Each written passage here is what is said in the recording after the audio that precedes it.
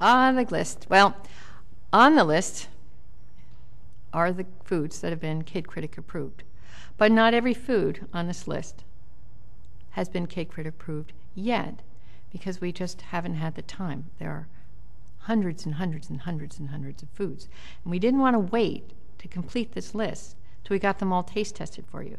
So the ones that don't have the seal doesn't mean they shouldn't have the seal. It just means we haven't had time to do the taste test. But they will not have the bad ingredients in it. They will not have excess amount of sugars, excess amount of sodium, fake sodium, the artificial additives, dyes especially. None of those ingredients. We're very careful about preservatives. They will have to have gotten approved for their ingredients so that you know that it's a better choice for your children.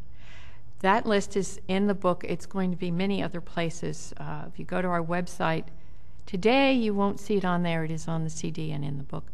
But if you go to our website, Family Food Experts, in the future, we will make it available to you so you can download it.